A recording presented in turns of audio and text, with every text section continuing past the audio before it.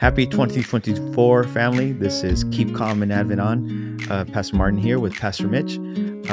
We've been MIA for a little bit, but we are back. We are determined to bring you Bible-based content that it's relatable and also that you can enjoy. And please let us know in the comments what else do you want to hear? Because sometimes, and we're going to be honest, sometimes it is a little difficult because there's so many subjects out there for us to talk about. But we want to hit the matter to the heart. We want to get your ears and your attention. So you got to let us know. So today, Pastor Mitch, we're going to be focusing at least our attention right now, right, on Philippians chapter 2, verses 12 and 13, right? Yes. You want me to read, or you want me to pray? Yeah. Right before you read, I just want to say we've definitely have been missing in action, but it's not that we have been inactive, but ministry is just. I mean, like it doesn't matter what week.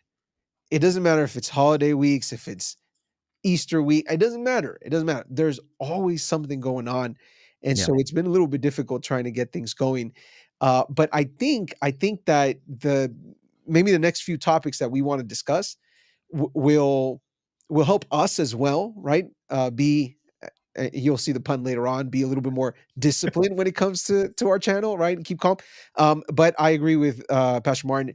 Please, if you do have a question, I've been getting some weird questions, by the way, like some obscure stuff from like Ezekiel, like 37, bro. Like I know I've read it at some point. I have no idea what it's talking about. And so I got this like a list of questions, at church that people have given me. And I'm like, oh, how am I going to answer this? Okay. But anyways, I'm not saying like throw out something from Ezekiel, guys, but I am saying definitely let us know. If you got a question, you want us to talk about something, these conversations won't be too long. We want to get to the point as well. But we're hoping that it's going to be a blessing. But Philippians 2:12. Martin, do you mind if I pray real quick just before we begin? Yeah, let's pray. Okay, let's pray. Heavenly Father, we just ask that as we enter this conversation, and a conversation that will set us up for other discussions and hopefully things that will help our listeners and viewers, we ask that you be with us and guide us. And thank you for giving us this opportunity, this platform to be able to do what we're doing. We ask this in the name of Jesus. Amen. Amen. So what's up, Martin? You said Philippians chapter 2. Yes. Verse 12, right? Yeah, 12 and 13. Got it. And I think it's also safe to say that since, going with the trend of New Year's resolutions, we here at Keep Calm and Advent On have a New Year's resolution to bring you more content this year. So pray for us. Pray for us. We're going to try to be disciplined in that. Yeah, for sure. Yeah, exactly. Do you want to go ahead and read, or you want me to read? Yeah, I'll go ahead and read it. That's fine. Philippians 2:12. I'm reading from the NIV. It says, therefore, my dear friends, as you have always obeyed, not only in my presence, but now much more in my absence, continue to work out your salvation with fear and trembling. For it is God who works in you to will and to act in order to fulfill his good purpose. And I'm going to add here verse 14, if you don't mind, in verse all the way to verse 15. It says, do everything without grumbling or arguing, so that you may become blameless and pure, children of God without fault in a warped and crooked generation. Then you will shine among them like stars in the sky as you hold firmly to the word of life. I'll leave it there. Philippians 2:12 through first part of 16. Okay, so what are we? Well, what is the verse? Let's go. What is the verse saying, and then talk about what it's not saying. Yeah, and by the way, I'll tell you what happened the first time I read this verse. And I think I read it at a church service. Somebody was preaching. I read this verse. The first thing I thought of was that it was talking about us having to do something to be saved, right? And that immediately just kind of created that cognitive dissonance, right? Like, wait, what exactly is it saying? So I think your question is excellent. What is it trying to say? What is it not saying? And I'll throw this in here just by way of introduction of the text. Paul is writing, right? And he's writing to the church in Philippi. And it looks like, based on the first verse, that he was there with them. He had it looks like he had worked with them for some time, and he noticed that they were growing in their faith and doing a number of things. He uses the term, "As you have always obeyed." But he's saying, "Look, I'm now gone, and so now that I'm gone, you have to continue Mhm. to work out your salvation with fear and trembling." I assume with fear and trembling, he's saying with respect. Take this seriously, Yeah. right? Do not play around with it. But it's that phrase, do not or to continue to work out your salvation in the absence of Paul. I'm no longer there, so you need to continue to work something. What I and that's the question. What is that working that we're talking about? What Mhm. exactly is he referring to? Is he referring to being saved by works? Mhm. Well, that's a really good question because the text you can get a little bit confused, right, with the wording that you have. But I think there are some uh, clarity that the rest of the verse tells us, right? Mm, It says, "Continue to work out your salvation with fear and trembling, for it is God who works in you." So there, there's I think the answer, the clue to what exactly uh, Paul is talking about, right? We know that uh, there's nothing that we can earn, nothing that we can do to earn our salvation. sure, sure. We know that God is, and the second thing is we also know that God is working in us, right, through the power of the Holy Spirit, working to transform and to change us, right? So the rest of verse 13, I think, uh, gives good proof of that conclusion, right? It says, "For it is good." I'm sorry. "For it is God who works in you to will and to act in order to fulfill His good purpose." Right. So at least that verse tells me that allowing God, right, to continue to work inside of us to do His will through us, right, inside of us, and let it occur. Now, verse 14 also tells us that, right, in the process of when people want to change or are pointed out certain things that must be changed, right? I don't know about you, and it's funny. My wife and I were actually talking about this yesterday, Yeah, yeah, yeah. um, where when someone points out a mistake or someone points out something that needs to change in your life, there's one of two types of people. There are those who humbly accept it and say, "You know what, you're right," and there are those who fight every single time, Okay. right? They don't Yeah, accept yeah. it. So then it makes sense why verse 14 says, "Do everything without grumbling or arguing." The other, what is it? New King James says, "Without complaining and disputing." Right, right, right. Right. So at least there it gives me evidence that there is things that are not good, are not the best, and must be changed, that causes people to complain, to dispute, to argue, right? Now, if God is transforming, right, He's transforming us from the inside out to do His good pleasure. Sure. I mean, our nature is not God's nature. God is trying to change our nature to Right, right, become right. more like His.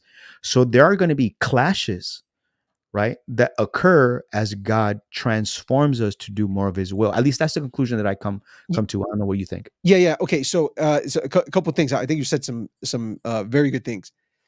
Number one, just to be clear, because Paul is writing, let's just get it out there, right? That this idea of continuing to work out your salvation, uh, he's not talking about being saved by something that you do. Like you're not gaining um, access to God's grace by a work of some sort. Paul very clearly, right, in Galatians chapter 2 verse 16, a person is not justified by the works of the law, but by faith in Jesus Christ. Like Mhm. absolutely clear, and this is something that he repeats time and time again. Um, I do think that it the text is telling me, like, you come to God, right? God gives you that moment of salvation. God gives you or that encounter of salvation. You give your life up to God. It's giving me the impression that after you've given yourself up to God, the work isn't done, Mm. right? There is something that comes after that. That And, must and continue. I'm assuming some people will talk about sanctification at this point. That's fine. But this idea of continuing to work and understanding that that work is coming from God Himself, right? Mhm. It's God who works in you. So God is the one that's putting in this will and this desire to do these things, but it is something that continues. So you can't go in and say, "Well, I've accepted Jesus as my Savior. I'm good. Is there anything else that I have to do?" Well, not to gain God's favor or His love or His grace. That's been Mhm. given to you freely, and you've accepted that by faith. What Paul is saying is, look, yet you have accepted Jesus Christ as your Savior. Now there is still a work to be done, and you have to continue in this work. And when God is trying to do these things in you, I'm with you on this. It's this idea that, well, God, I mean, do I really want to do this though? But I know it's good because God is pointing me to this. But there are times, look, and there are Bible personalities and important figures in Scripture that go through this struggle, right? Mhm. I'm thinking the first one that comes to mind is Elijah, and I mean he's doing all these amazing things for God, gets a moment of fear, takes off when Jezebel's trying to chop off his head. He flees, and when God tells him, "Look, why are you here in this cave? Why are you fleeing?" He says, "I don't want to." Like, he literally said, "I don't want to do Yeah. this. I'm done. Like I'm the only one left, and this is too much for me." And you can see this his will against God's will, right? And God has to come in and say, "Look, I'm the one that's sustaining you." Here's another one, a bad one perhaps, Jonah, where go to Nineveh, I have a job for you to do, right? There's something else that comes after your role as a prophet. You have to continue working in this. And Jonah says, "No, I don't want to go." Goes through all that experience, and at the very end, he's still complaining. So Mhm. I think you're right. A lot of times when God is trying to do a work in us, there are going to be moments where we're going to want to push back as humans. But the text is saying, do everything without grumbling or arguing. Um, Remember that the source of these things that you know are right and you know that you should do comes from God, and know that the work isn't finished, Mhm. right? We give our lives up to God. We turn our lives over to Jesus, and Jesus comes in and says, "Okay, let's get to work." And that it's gonna have some growing pains. Yeah, yeah, and if we're honest to all the biblical men, right? Because it's funny, but I don't see this among the women in the Bible. I only see this with the guys. Correct me if I'm wrong. I think we fight more correction and what God wants to do in us more than the ladies. I'll give you one though. I will give you one. Who? Moses' sister, Miriam. Miriam. Yeah, yeah. I mean, look, hey, but you're right. It could be It's a small because, number. yeah, the Bible the stories of men outnumber women for sure. Mhm. But I mean, I think it can happen on both sides. Yeah, True, true. Okay, okay. But now that you said Moses, right? Uh, mm, Moses has moments in his life, both at the beginning and towards the end, where you see God working sure, through him, sure. right? Transforming him. I'll give you another one. I just spoke to this with the kids at our church school. Joshua. Joshua at the very beginning of his call, after Moses had died, God had to repeat to him 3 times in Joshua chapter 1, be strong and of good courage. Be strong and of good courage. Yeah, Now he needed to reaffirm Joshua that that same presence that God had with Moses, he was going to be sure, with him, right? As now the leader. Um, but but there was a tension there between doubt and faith, right? That doesn't come naturally to a lot of us, right? Another person that comes to mind, that as his relationship with God grew, you can see his development, but you also see strands, or I'm sorry, sure. traces of his old self. Peter, right, in Acts, after Jesus had died, he was presented with the dream, right, of the animals coming down from heaven, right? That, and this was not Yeah, talking about food. This was talking about the Gentile work, right? yeah, Uh, Again, God was working out in him a prejudice that he had against the Gentiles, right. right? And there constantly we see we see God working within people to transform, to continue to transform. It's not like, okay, an encounter with Jesus automatically boom. No, with some that can be, Sure. but with, I would say with most, that's not the case. It has to continue. It's almost like God patiently chips away to that statue of the formless rock Sure. to reflect, right, his image. At least that's what comes to mind. And Jonah was another one that I thought about as well. Yeah, yeah. But by the way, you mentioned Peter. It's so weird because I was reading this quote earlier today, and I'm just going to share it with you because it's talking about how Peter at some moment was duplicitous, right? I mean, he was one way with certain people, and then another way with a more zealous Jewish Yeah. community. And so, in Acts of the Apostles, when Ellen White comments about this, she basically says that Peter was failing, right, Mhm.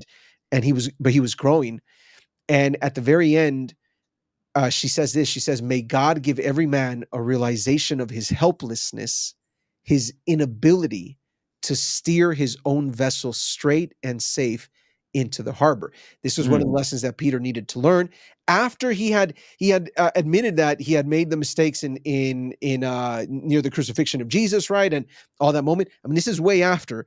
Peter is still growing, but the lesson that God is trying to teach him is you are unable and you are helpless. You cannot steer that vessel on your own into Mhm. that safe harbor. You need me to do that. And I think that Paul is getting to that point of this idea.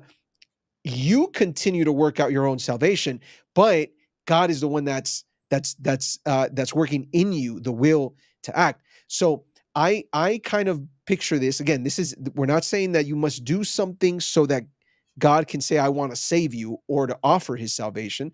That is completely free and by faith. What we are saying is, look, there are things that need to be done in order to strengthen your faith and to improve your life and to get closer to God and to maintain faithful as best as you can. I Mhm. think that we would call these, they're different terms. I normally would call these spiritual disciplines, right? I know the term Christian disciplines as well, or just simply disciplines, right? Mhm. Uh, uh, uh, Things that we do to be better disciples in a way. But I have to learn that these things exist because and God gives us these things, right? He Mhm. says, look, do this or do that. But they exist because you cannot steer your own vessel into the safe harbor. You need something more so that your harbor, so that you can take that boat into the safe harbor and get to where you're going. Mhm. And again, this is not something about, hey, let me do this stuff so that I can be better, right? And all of a sudden, God can look down on me and say, "Oh, look, yeah, well, this is a great person. Let me save them." That's not it. It's, "Hey, Lord, I've given my life up to you. I want to grow. I want to grow in you." Mhm. In Adventist circles, we talk about growing in Christ, right? But what does that mean? Like, what do you have to do? And I think this is what Paul is talking about. Continue to work out your salvation. Hey, there's some effort that you have to put into this, Yeah. and you got to let God do that. And so Christian disciplines become very, very important. No, you don't have to work for your salvation, but yes, you do have to put in work so that God can continue to do the job that he's trying to do. Mhm. I want to ask you because I know, especially let's say within the last 10 years, Sure. 5 years, even 5 years, even, let's just say, I don't think a lot of people like the word discipline, but I know that there are people that have it. Right. For Mm. example, right now we see social media. You find, and this is my favorite example to use. You find people who are health nuts. Right. Yeah, yeah, yeah. They're workout influencers. Now, their discipline, you see it daily, right? As their posts, as they give you tips, they give you tricks, they give you suggestions. Some even give you their own meal plans, Yeah, right? yeah, Different things. yeah. And this you can find in every area of work, right? For those of us who are pastors, you can find pastors what they do to grow their spiritual walk. For the one who loves cameras, Right. video, pictures, right? or just there are certain things that you must do to keep your tool belt up to date. Right, Y- right. you can say that, right? And why not us think that there are certain things, certain disciplines, certain tools that must be sharpened, that must be maintained, that must be kept up to date in order for us to grow Sure. in our relationship with God, right? And this actually reminds me of another verse in Philippians, also Philippians chapter 1 verse 3 and 4. Paul also speaking, right? And I think they're both linked. uh I thank you, God. I thank my God every time I remember you. In all my prayers for all of you, I always pray with joy because of your partnership in the gospel from the first day until now. Now, there are two things that stand out to me in that verse. It mentions partnership. Partnership is not just a one-time deal. Sure. Partnership is a time, right? There are terms to a partnership that both parties um must keep in order for the partnership to be strong, right? There's things that on one side must do that the other side must do. When the partnership fails, is because either one or both have failed in keeping their terms of the partnership. Does that make sense? Yeah, it does. Yeah. So then verse 6, I'm sorry, so I read verses 3 to 6. Verse 6 is, I think, what brings it all together. It says, being confident of this, that he who began a good work in you will carry it Mm. on to completion, right? You were talking when we were reading the previous verse, right, in chapter 2, about we can't do anything to save ourselves, and that's not what we're saying, that there's any work that we must done, because here Paul is confirming it again, right?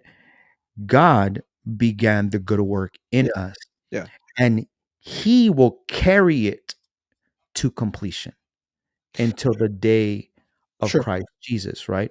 Sure. So I think in these group of verses, both in chapter 1 and chapter 2, we have the I think the framework of us understanding that right, the one who completes the work of salvation in us, that's God. Yeah. That's number one. But number two, there are things that God must change in us, that He either reveals it to us, right? Reveals it to us, and we must have the right attitude to allow God to make those changes. But there are certain things that we must work also to be able to change with the Lord's help. I'm Yeah. hoping I'm making No, no, sense. no, I think so. By the way, I feel like somebody along this way will push back because I've heard this pushback before. I've actually heard this pushback on social media, YouTube, a lot from evangelicals as well. Okay, Mm, like evangelical Christians, Catholics don't do this pushback as much. All right, but they have a kind of slightly different concept, I think, than what we're trying to explain. But somebody could easily say, look, um, this still sounds like I have to do something, right? yeah. For me to be saved. Hmm. And I would argue that like you would have to analyze the words of Jesus, for example, when he says in John 14:15, if you love me, keep my commandments. Okay, let's not get into what the commandments mean, but let's just grab something that Jesus will say. For example, right? He'll say, love your enemies or love those who are against you. Is the loving that person who is against me, if I do that, does that make me earn my salvation? The answer would be no, Hmm. right? Yeah. You are saved because God has loved you first, and you were a sinner. You were doing things you weren't supposed to do. This is salvation at its most basic. But then Jesus says, look, if you love me, I want you to love others. And that loving others is something that is produced from what God has already done in your life. Now you can go in and say, "Well, I don't want to love so and so." And this is the clash of wheels that we were talking about, right? That moment where you say, "I know that God is trying to change stuff in me, but I don't want to do it." And Jesus would say, "But this is what I'm asking you to do. Do it. Trust me. Do this." Okay? I will take care of the rest. And so I think this idea of doing something to be saved is not what we're talking about. It is doing something. You talked about the term partnership, right? It's this idea of, look, I'm in this. I really want to go and forgive that person who called me this or called me that? No, but I'm going to do it anyways. And the Bible is saying that work that God began in you, He is faithful to that. Just giving yourself into that act, that thing that you are doing is life changing in itself. God is going to use that to continue to change your life. We talk about discipline. It's funny because I think the term itself, right? We use it for many different things, right? At its basic, I hear a couple of definitions for discipline: the practice of training people to obey rules or a code of behavior, Mm. um, the controlled behavior resulting from discipline, that could be discipline as well, the activity or experience that provides mental or physical training, a system of rules of conduct. All of a sudden we talk about grace, and we think that rules don't matter. No, rules still matter. It's just Yeah. a different context now. The context is post grace. Grace is now going to use those rules to do something different. The law is no longer telling you you are condemned to death. Now the law is beautiful. Now the law is something that you want to do because you've been changed by the Spirit. And now this becomes a sort of discipline, right? A Mm. system of rules made to help you in the formation of your behavior. Interestingly enough, we are called to go, Matthew 28, right, verses 19 and 20, uh, go and make disciples. That phrase that Jesus uses in the Great Commission, disciples, is just hand in hand with discipline. They come from the exact same place. And Mm. so a disciple isn't someone that just says, I believe in Jesus. It is someone who is following Jesus. And someone who follows Jesus is someone who is trying to do the things that Jesus did. This is what continuing to work your salvation means. Mhm. And God is the one that uses these things. So, for example, and I'll send it back to you here. But First Thessalonians chapter 5, again, Paul is writing one more time, right? There's a list of things that Paul is going to tell Christians. He's going to say, look, now we ask you. I'm reading First Thessalonians 5:12. Now we ask you, brothers and sisters, to acknowledge those who work hard among you, who care for you in the Lord, and who admonish you. Hold them in the highest regard and love because of their work. Live in peace with each other. We urge you, brothers and sisters, warn those who are idle and disruptive. Encourage the disheartened, help the weak, be patient with everyone. Make sure that nobody pays wrong for wrong, but always strive to do what is good for each other and for everyone else. Verse 16, rejoice always, pray continually, give thanks in all circumstances, for this is God's will for you in Christ Jesus. What, Martin, that's a list of things to do. Like, we can't ignore the fact that that's a list of things to do. Mhm. You're not doing those things to gain God's favor. You already got God's favor. God already loves you. Mhm. These things exist because we have entered into a partnership with God. And that's why that last phrase, for this is God's will for you in Christ Jesus. By the way, you're trying to do them outside of Christ Jesus, that's a legalism. You're trying to save yourself without Jesus. No. Mhm. In Jesus, we are doing these things. Hey, and that's a list of things, man. Yeah, yeah, yeah, yeah. That reminded me as you were reading. That reminds me of another list of things that we must do, right? Mm, Because and this is in Ephesians chapter 6 verses 10 to 18, right, where it tells us to put on the armor of God, right? Now we put on armor for a reason, right? If it says yep, yep, finally be strong in the Lord sure. and in his mighty power. So again, right, what we do not want to say, we are not saying that we ourselves save ourselves, that there's any power Cannot do that that. we have Right, over, but we are relying 100% completely in the Lord, right, right? And it's God who is doing work in us. It is through God that we have victory through through against evil, against our own sinful natures. right, Uh, Here, for example, verse 11 in chapter 6, Ephesians. Um, put on the full armor of yep, God so that you can take your stand against the devil's schemes. right, For our struggle is not against flesh and blood, but against rulers, against authorities, against the powers of this dark world, against the spiritual forces of evil in heavenly realms. So we cannot fight a battle that's not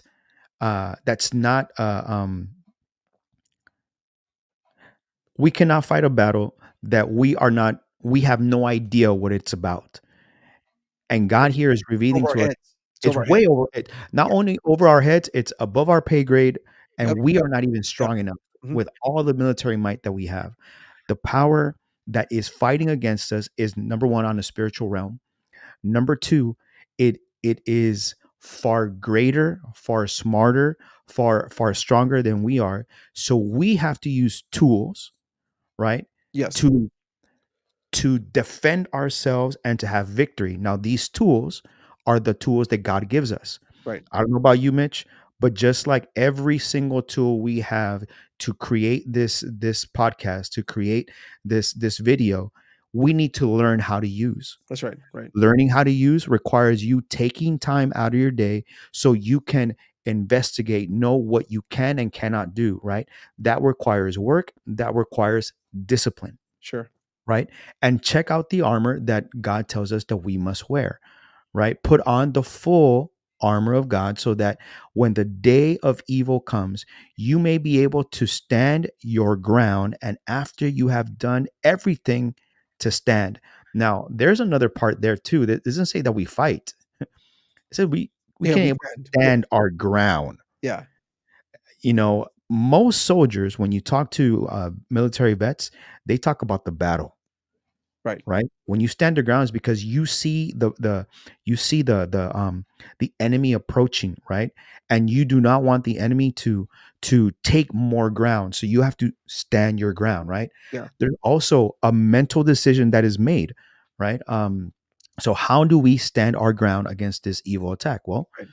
it says By stand firm. by the way, Mark, Yeah, can I say something about that? yeah. Because I think that's excellent, man. I believe that the offensive efforts in this battle have already been done by Jesus, Mm-hmm. and he has already won the war. Mm-hmm. The job of the Christian is not to go offensively. In other words, I need to go and kill the enemy. The enemy is already done. He's defeated. He's been defeated. The job, according to Ephesians chapter 6, is our job is to stand. Because the enemy is defeated, all you have to do is put on this armor. You're about to read this, right? Put on this armor, but you stand firm because the victory is already there. Mm-hmm. And that's an act of faith, by the way, right? It's you're saying, look, I know that these things, if I put them on, doesn't mean I win the battle because the battle's already won. Mm-hmm. It just keeps me on the winning side. Yep. That's Yep. it. And my job is to stand firm in that which has been given to me. Sorry, I just wanted to chime in. No, Yeah. no, no, and I think that's an excellent intro to the parts of the armor. It says, "Stand firm then with the belt of truth Mhm. buckled around your waist, with the breastplate of righteousness in place, and with your feet fitted with the readiness that comes with the gospel of peace. In addition to all this, take up the shield of faith, which with which you can extinguish." All the flaming arrows of the evil one. Yeah. Take the helmet of salvation and the sword, which I think is interesting that both are mentioned together. The helmet of salvation and the sword of the spirit. Sure. It's not just salvation or just the spirit, but both of them together, Sure. right? Sure. It's like those who worship God will worship Him in spirit and in truth. Sure. So they're both together, Right. right? And it says, which is the word of God. The truth. And then Right. 18, and pray in the spirit on all occasions with all kinds of prayers and requests. With this in mind, be alert and always keep on praying Yes. Yes. for all the Lord's people. Yeah. There's a continuation of things that we must do, to keep the armor on, Right. and not just that, but to pray. When he says, and keep praying, right? And again, right, this keeping requires endurance and requires practice, Right. because you and I were talking at this before we started to record. We both like working out, and shout out to our friend Jason, right, member from Keep Calm, It who inspires us. he is an inspiration, right? He has discipline to work out, and not only has he inspired you and I, he's inspired his family. You know, I saw a picture of him and his brother, right, Jared. Yeah. And that spiritual discipline, or I'm sorry, that gym discipline, right? He's inspired others to do, and in the same way, right? Paul tells the believers, look, imitate me, Yeah. do what I do, Yeah. right? Which again, there's if Paul was disciplined in a certain area, we must be disciplined in that area too. And he tells us, look, do what I do. Pray constantly, put on the armor, Yeah. place your faith in God. But remember that this is not a battle that you won, because it's already won through Jesus. Right. Right. But in all of that, there's this idea that there is something that you have to do, Yeah. right? And there is something that is necessary to do to withstand. Hmm. And God helps you in that, right? God has already provided the tools, but He is also going to use that to help you stand. And so I think here is where we bring in this idea of spiritual disciplines, right? This endurance, this perseverance of things that must be done.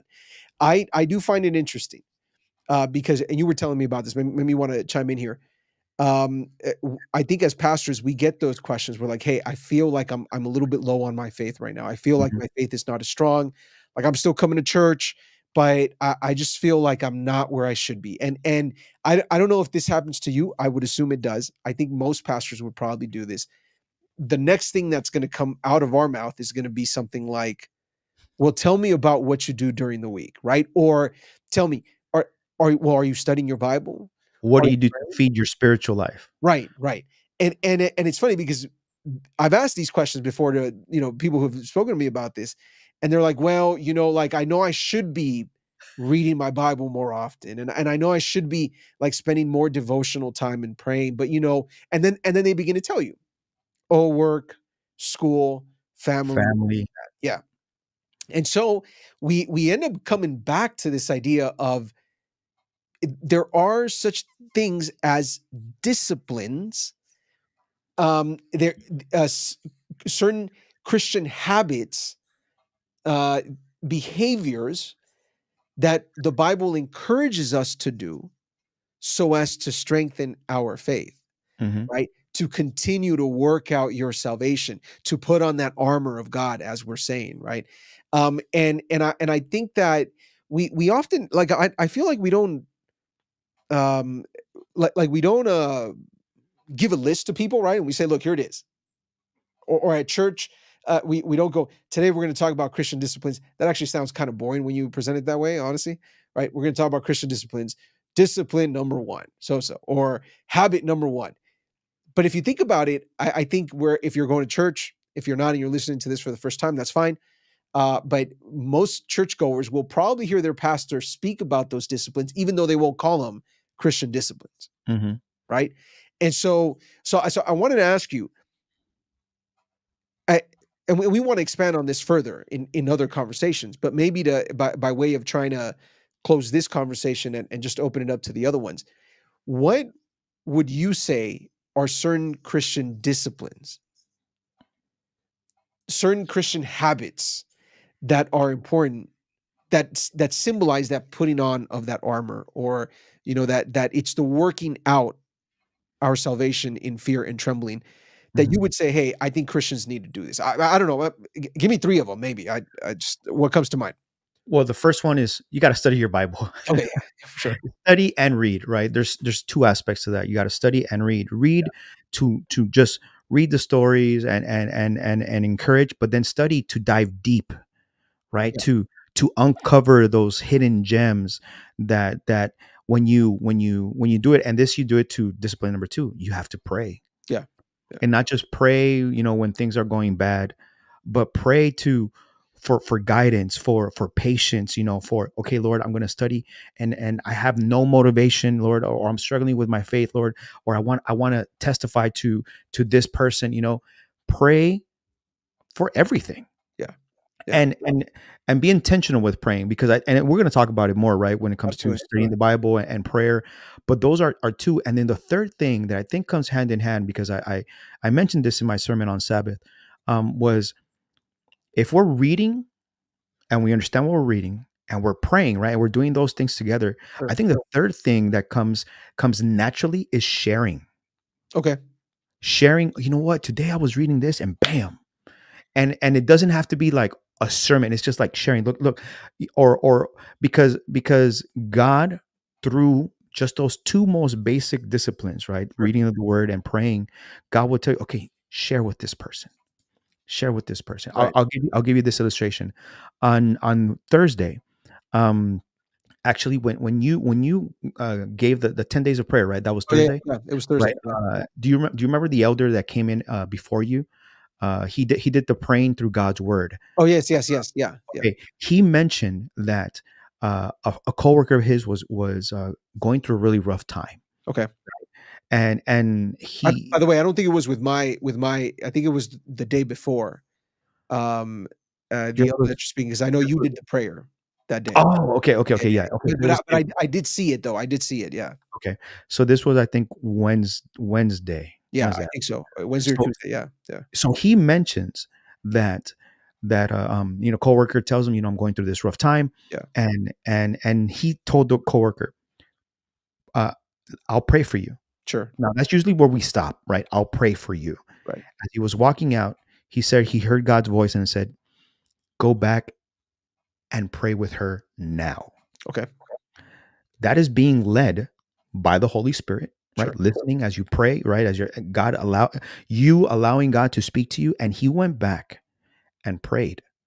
Now, I don't know about this man's spiritual disciplines. Does he pray? I assume he does. He sharing the word, right? Absolutely. But the sharing part comes in connection with the praying Yeah. and the Yeah. study of the word, Yeah. right? Because now you are open to God's leading, right? That comes if we want to be more open to God's leading, if we want to be more receptive to those hidden truths, or and I want to make this clear, hidden to us, because right, spiritual things are Okay. spiritually discerned. um that can only happen when we take time with prayer and Bible study. So I would say those three things: uh, studying and reading the Bible. Number Right. two, praying Yeah. for everything. Yeah. All right. And number three, sharing or your testimony, right? Testifying, sharing the Yeah, word. let me I think those are great, by the way, and absolutely basic, fundamental, right? Mhm, The Bible reading, prayer, and again, we'll get into this, sharing with others. These need to be habitual practices mhm. among Christians. And by the way, at this day and age, like if you say, I'm just not a good reader. The thing is that there are now ways for something to read to you, right? I Yep. mean, it's just, and we'll get into that. We'll get into that in future conversations. I if I can add a couple more, I think church attendance, Absolutely. the community worship. I think that is a discipline, right? That's getting together, and I get it. That means I got to put some things away so that I can go and do this with people. I wish more people would go to church on Wednesdays. Honestly, we have prayer services Prayer on meeting. Wednesdays because it's good. It's good to come together. And what we do at our church is we share testimonies and we give praise whenever. Praise giving is another one of those Christian disciplines. Mhm, But it's just important to do that. I think service is also another one. I know you mentioned sharing. I just want to make the distinction there. This is acts of charity, right? mhm, Helping people out, being that visible, grace filled act in their life. I think that's important. And we could probably add things like fasting in there as well. I We had a small discussion. Maybe we'll put it up, just like it's a quick 2-3 minute thing. But Sabbath keeping for Adventists, it's a big thing, right? Sabbath keeping, it Is it has to be. discipline or not? Yeah, is it a spiritual discipline?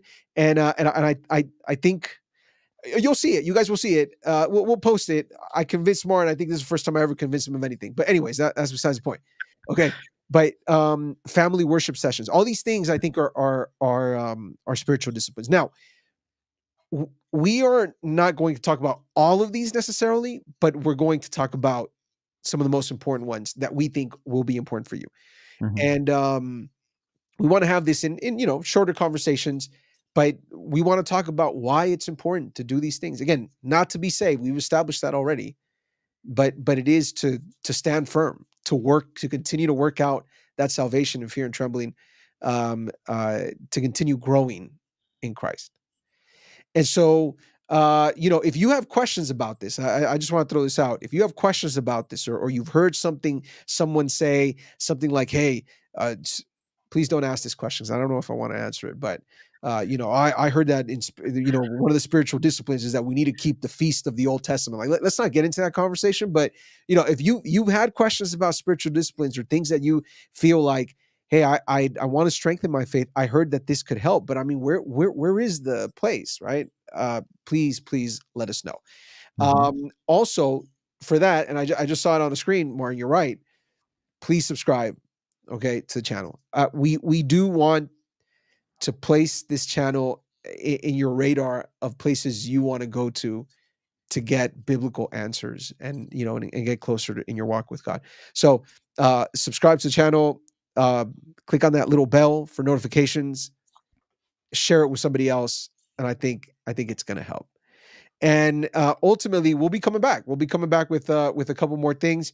For those of you who've been with us from the very beginning, if you're wondering where Andrew and Jason are, they're around. They haven't disappeared. They'll be joining us for other conversations.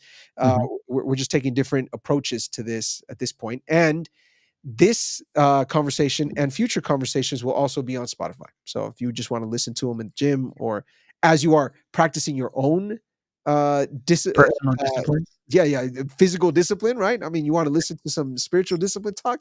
There you go. It just works hand in hand. So we'll make sure that's up there as well.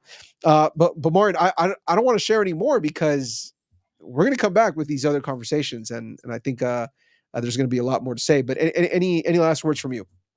Well, now that you mentioned subscribe, remember to subscribe and turn on the notification.